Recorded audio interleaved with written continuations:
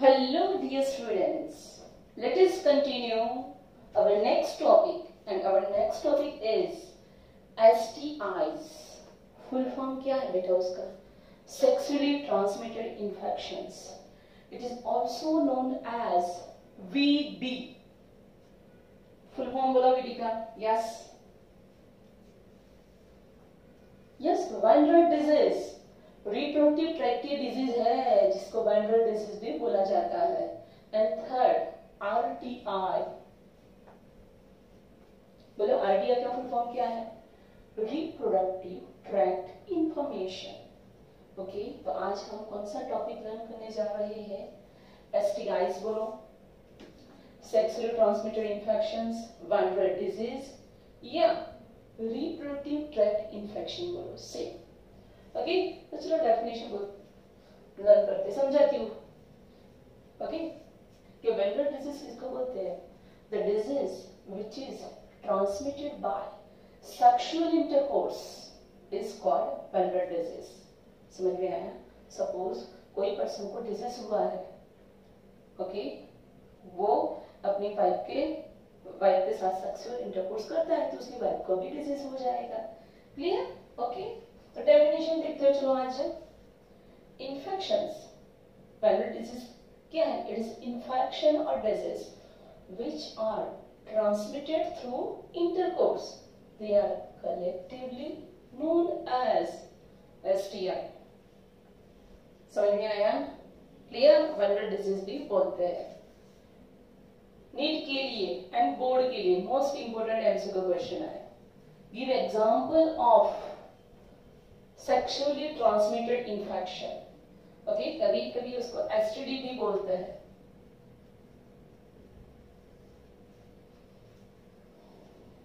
STD का full form बोलो. Yes, sexually transmitted disease, उसका फुल फॉर्म है.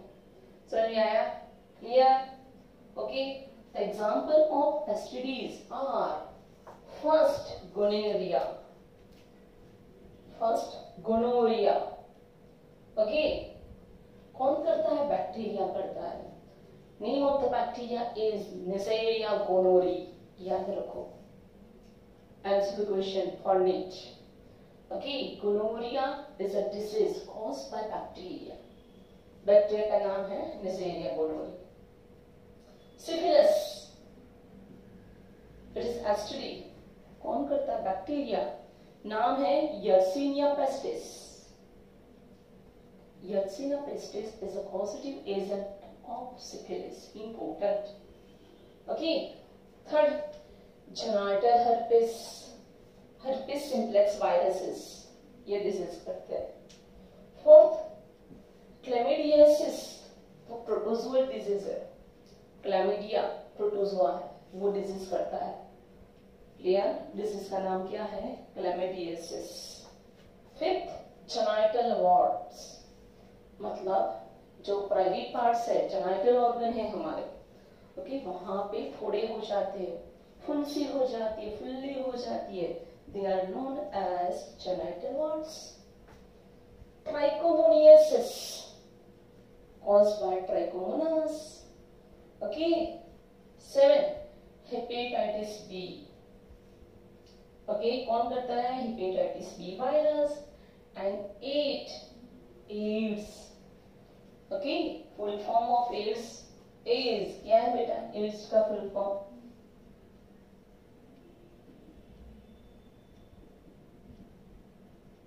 Acquired immuno deficiency syndrome. ये किसका फुल फॉर्म है? एड्स का. Okay, and which virus is responsible for ads? HIV. Okay, what is the full form of HIV? चलो बोलो. Yes, HIV का full form बोलो. चलो टाइम देती हूँ. Human immuno deficiency virus. Okay, clear? So this list is most important for exam. Most important example of STI, viral disease या RTI. Okay, most important for both board exam as well as NEET exam. Okay बेटा, चलो next point is transmission of STD. Transmission कैसे होता है? तो चलो first, by sharing of injection needles, surgical instruments with infected person. Suppose कोई person infected है, HIV positive है, उसने जो नीडल यूज की होगी, जो सिरिंज यूज की होगी, okay, whatever injection he used, if we used same injection, then we also suffering from certain dangerous disease. समझ में आया?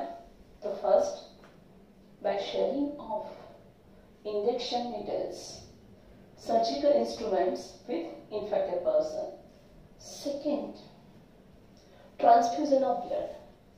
Okay, suppose किसी का एक्सीडेंट हो गया, उसको इमीडिएट ब्लड ट्रांसफ्यूजन करवाना है। ओके, बाजू में उसका फ्रेंड है, उसका ब्लड ग्रुप मैच होता है, लेकिन उसका फ्रेंड एचआईवी पॉजिटिव है, वो उसके फ्रेंड को भी पता नहीं है, दोनों में से किसी को पता ही नहीं है, और वो एचआईवी पॉजिटिव है। और सपोज उसका ब्लड विदाउट टेस्टिंग उसको सीधा चढ़ा देंगे उसके फ्रेंड को, पेशेंट को, तो उसका फ्रेंड भी कैसा बन जाएगा? HIV positive. Clear? So second, transfusion of blood and from infected mother to foetus. Okay, suppose कोई पर्सन है, कोई मेल है, उसको एचआईवी हो गया। ओके, जरूरी नहीं कि एचआईवी बाहर किसी के साथ अफेयर है तो ही हो सकता है। मैंने बोला ये सब कि किसी का ब्लड चढ़ाया हो, नीडल में इन्फेक्शन आ गया हो, तो भी हो सकता है बेटा। तो देखो वो बंदे को डिजीज हो गया है, तो ऑब्वियसली उसकी वाइफ को भी हो जाएगा ना बेटा। मैरिड कपल है तो सारे रिलेशनशिप होते हैं, तो उसकी वाइफ को भी डिजीज हो जाएगा। और सपोज उसकी वाइफ प्रेग्नेंट है, प्रेग्नेंट हो गई है, तो उसका जो बेबी आएगा वो भी कैसा होगा बेटा? इन्फेक्टेड होगा। Clear? So, transmission also takes place from infected mother to fetus. याद रखना है। Clear बेटा? Now symptoms. कौन कौन से symptoms है? Itching. फर्स्ट स्टेज में क्या होता है? जब कोई जेनेटेड वायरल डिजीज होता है, जेनेटेड ट्रैक का डिजीज होता है, तो पहले वो प्राइवेट पार्ट्स के अंदर इचिंग जोरदार आती है, कंटिन्यूअस इचिंग होता है। फ्लूइड डिस्चार्ज, ओके, वजाइना में से फ्लूइड निकलता है। सेम मेरे को होगा तो पेनिस का टीप है ना, ग्लांस पेनिस, उसमें से फ्लूइड सेपरेशन होता है। थर्ड, स्लाइट पेन भी होता है। Swelling, that area become swell, फूला पूरा एरिया ऐसे उसके साइज बढ़ जाते, फूल जाता है बेटा, स्वेलिंग हो जाता है। ओके, तो which are the symptoms? Itching, fluid discharge, slight pain, swelling, etc. in genital region. Okay, reproductive parts है, male and female, उसको genital region बोलते हैं, और उसमें ये सारे symptoms देखने मिलते हैं। ओके बेटा, चलो नेक्स्ट। अब देखो बेटा, ये तो सिंपल सिम्टम्स है, सिंपल डिजीज में होते हैं, लेकिन ये हेपेटाइटिस बी, एड्स, वो तो एकदम डेंजरस डिजीज है। Okay, they are not curable disease. Okay, initial this 6 disease नाम क्या है? Gonorrhoea, syphilis, genital herpes, okay, genital herpes, genital warts, chlamydiasis and trichomoniasis. These 6 diseases are curable. Okay, उसके treatment available है और they are completely curable. But lower 2 diseases, hepatitis B and AIDS, they are not curable. So yeah, but suppose patient के initial stage में, primary stage में पता चलेगा कि उसको ये डिजीज है, तो उसकी लाइफ स्पैन थोड़ी हम इंक्रीज कर सकते हैं बाय द ट्रीटमेंट।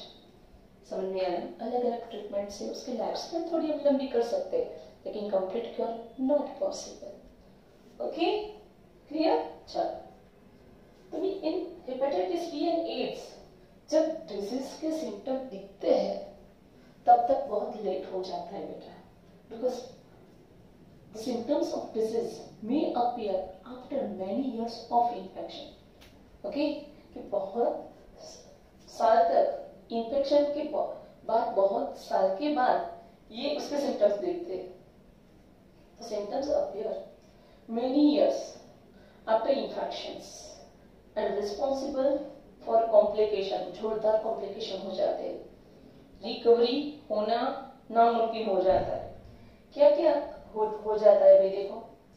ओके, ये नॉर्मल डिजीज के अंदर देखते हैं कि एड्स के अंदर तो क्या क्या हो जाता है कि भाई पूरी हमारी जो इम्यून सिस्टम है डेफिशिएंट हो जाती है. समझ में आया? और डिफरेंट टाइप के जितने भी डिजीज है ना वो एड्स के पेशेंट को हो जाते हैं और बेचारा पर्सन कैसा बन जाता है, लाचार बन जाता है और लास्ट में उसकी डेथ हो जाती है. लेकिन ये सब डिजीज में क्या होता है देखो, the symptom appear many years after infection and responsible for complication. कौन से complication होते हैं? It is known as PID, pelvic inflammatory disease. Okay.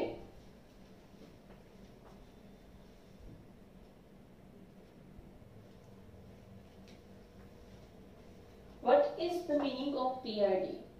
Meaning है बेटा पेल्विक इन्फ्लेमेशन डिजीज. पेल्विक का मतलब ये हमारा नीचे का रीजन. ओके, बेली बटन के नीचे का रीजन है, that is known as pelvic region. वहां पे कंटिन्यूअस दुखावा रहता है बेटा. ओके, हमारा बेली बटन के ऊपर दुखेगा तो समझना डाइजेस्टिव सिस्टम में कुछ प्रॉब्लम है. लेकिन बेली बटन के नीचे में इन्फ्लेमेशन होता है, पेन होता है, देन समझना रिप्रोडक्टिव सिस्टम में, वेंट्रल ट्रैक्ट में कुछ प्रॉब्लम हो गया है. ओके बेटा, तो क्या होता है, पीआईडी होते हैं, दुखता है. ओके, पेल्विक रीजन में पेन होता है, इन्फ्लेमेशन होता है. सेकेंड, समटाइम्स प्रेग्नेंट लेडी होती है तो उसको ये डिजीज होता है तो क्या होता है, अबॉर्शन के चांसेस भी बढ़ जाते हैं. Okay, still birth. Still birth का मतलब क्या है कि बेबी अभी 4 to 5 मंथ का है पर निकल गया, उसको डिजीज हो गया. किसको? उसकी मदर को. तो बेबी का स्टिल बर्थ हो गया. ओके, मैच्योर डिलीवरी नहीं हुई, immature delivery. Then ectopic pregnancy. ये क्वेश्चन बारी बारी नीट में आता है. ओके, एक्टोपिक प्रेगनेंसी समझाती हूँ. हमें पता है where is fertilization of sperm takes place with ovum.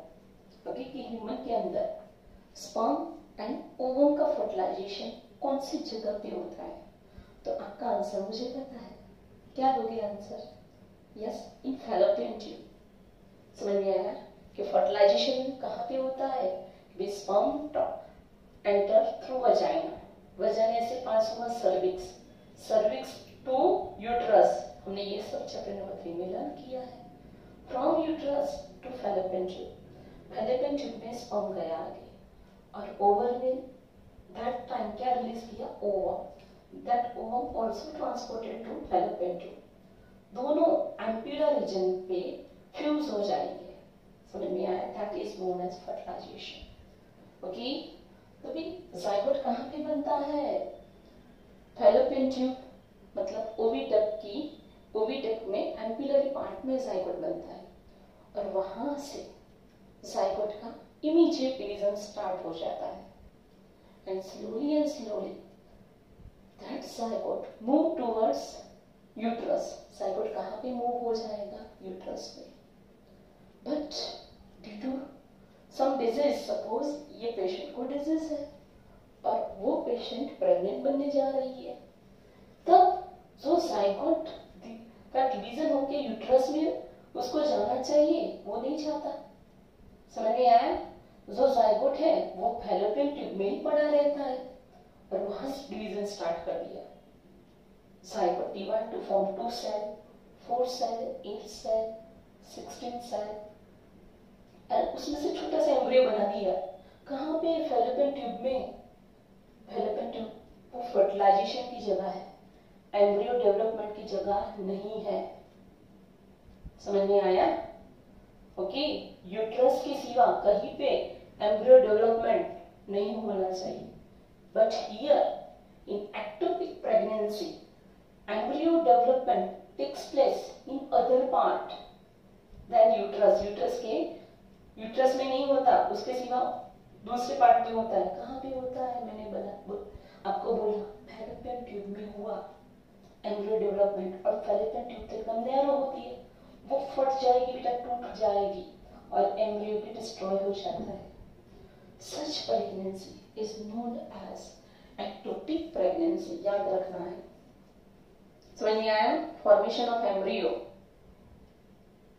Other place then uterus, uterus की जगह कोई दूसरी जगह पे एम्ब्रियो फॉर्मेशन होगा तो उसको कौन सी प्रेगनेंसी बोलते हैं? Ectopic pregnancy. Sometime due to this disease infertility also occur. Okay, infertility होते हैं मतलब स्पर्म प्रोडक्शन में प्रॉब्लम हो जाता है, ओवम प्रोडक्शन में प्रॉब्लम हो जाता है। जब sperm and ovum he form नहीं होंगे तो बेबी कहां से फॉर्म होगा? समझ में आया? तो कपल में सफरिंग फ्रॉम इनफर्टिलिटी और समटाइम कैंसर आल्सो अकर, है ना बेटा? चलो, एज ग्रुप ऑफ, ये भी एमसीक्यू क्वेश्चन, कौन से एज ग्रुप में ये एसटीडी ज्यादा होते हैं? Age group of 15 to 24 years are more susceptible from STD. So here बेटा 15 years to 24 years ये एज ग्रुप है ना बेटा, वो एडोलसेंस स्टेज है। 15, 16, 17, 18 एडोलसेंस है। बच्चा कुछ अपने दिमाग से परफेक्टली सोच नहीं पाता है, मैं क्या करूं। ओके, कभी कभी रॉन्ग स्टेप भी ले लेता है और उसमें वो एसटीडी सफर कर देता है, उसको ये डिजीज हो जाता है। सोचो, इतनी छोटी सी एज के अंदर उसका डिजीज हो जाएगा तो पूरी लाइफ उसकी डिस्ट्रॉय हो जाएगी, फैमिली की लाइफ भी डिस्ट्रॉय, है ना बेटा? उसके पेरेंट्स का भी क्या होगा? सोचो, ध्यान रखना चाहिए बेटा। So age group of 15 to 24 years may suffer from STD. Clear बेटा?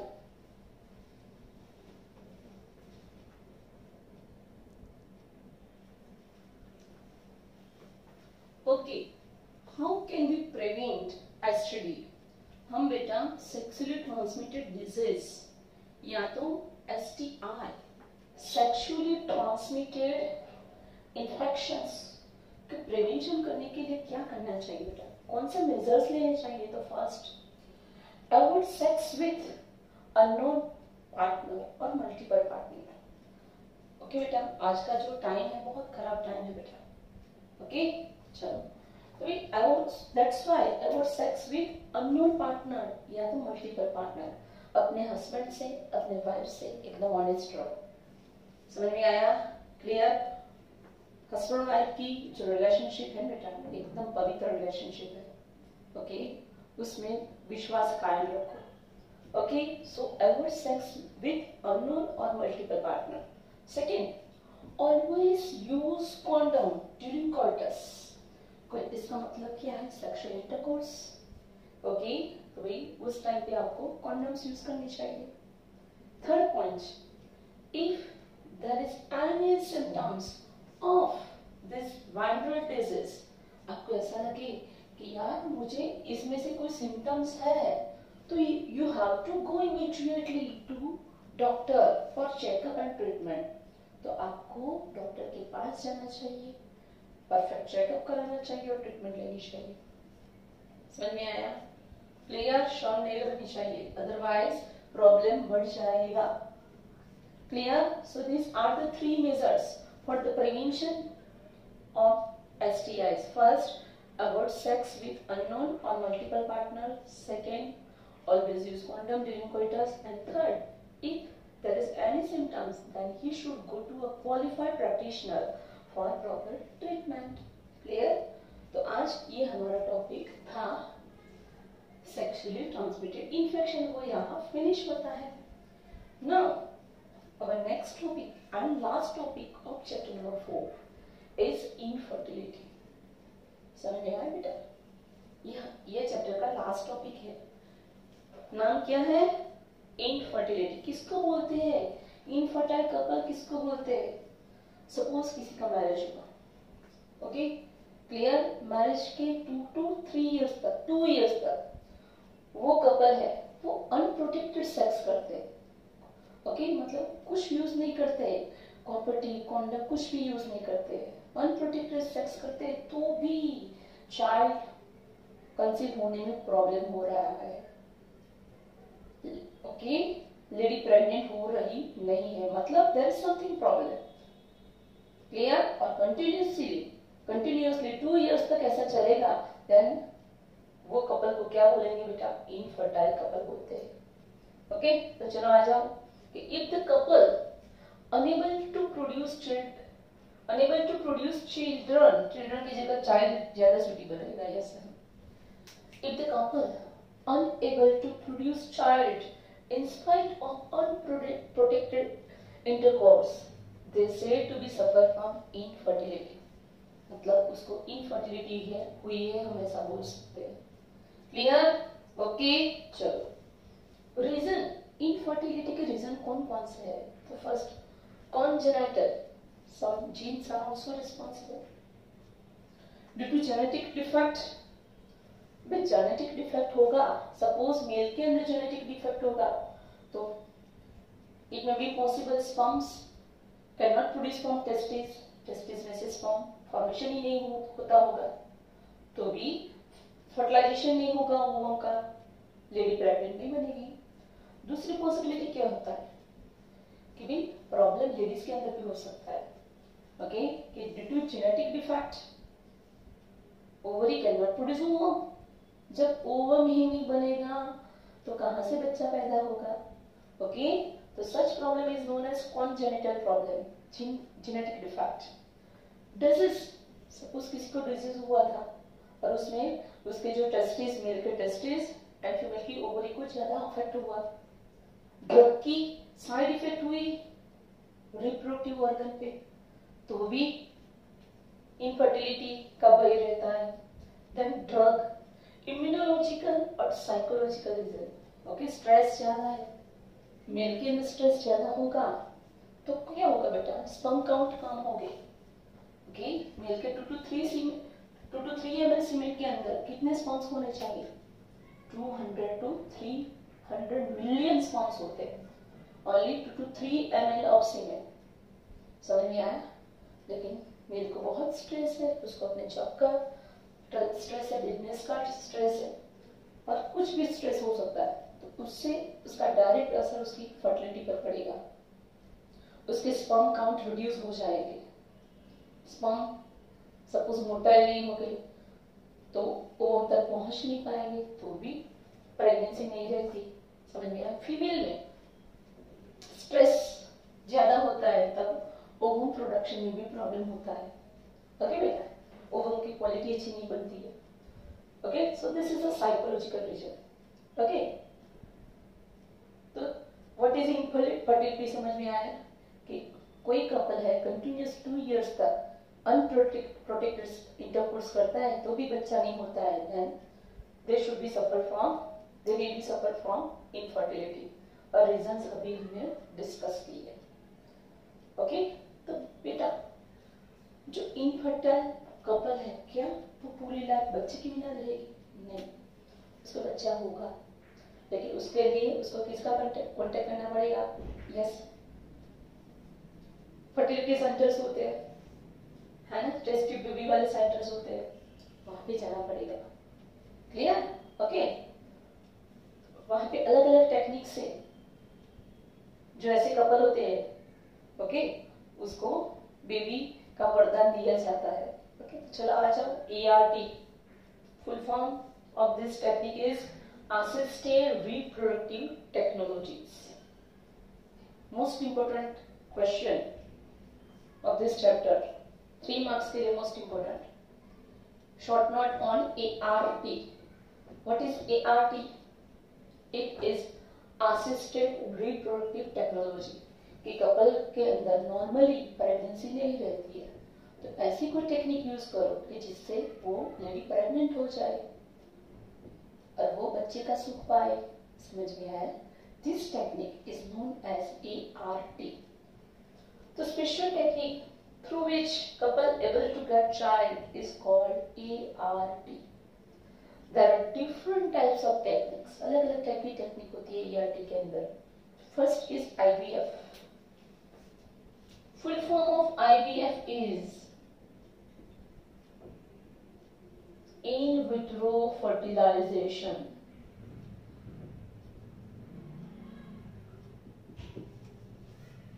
In vitro fertilization. Full form of ZIFT. ZIFT.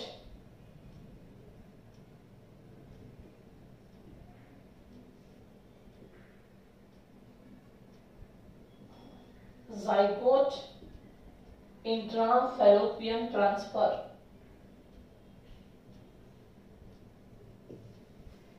Okay, exam के अंदर फुल फॉर्म भी आते हैं. जिप्ट का फुल फॉर्म क्या है ये डिटेल में हम नेक्स्ट लेक्चर में लर्न करेंगे वर्क. ओके बेटा, अभी नाम देख लेते हैं. ZIFT zygote intrafallopian transfer. GIFT gamete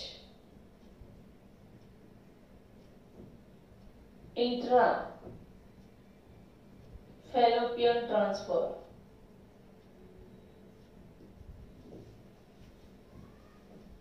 समझ में आया? क्लियर? नाउ ICSI क्या होगा? फुल फॉर्म ऑफ ICSI क्या होगा? बोलो. Intra cytoplasmic sperm injection. Intra मतलब अंदर की तरफ ओवम के साइटोप्लाज्म में सीधा स्पर्म का इंजेक्शन देते हैं. This technique is known as ICSI. Full form is intra cytoplasmic sperm injection.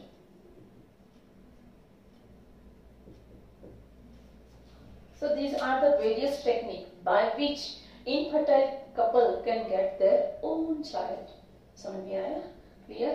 और ये सब डिस्कस हम नेक्स्ट लेक्चर में करेंगे. ओके बेटा, गुड बाय.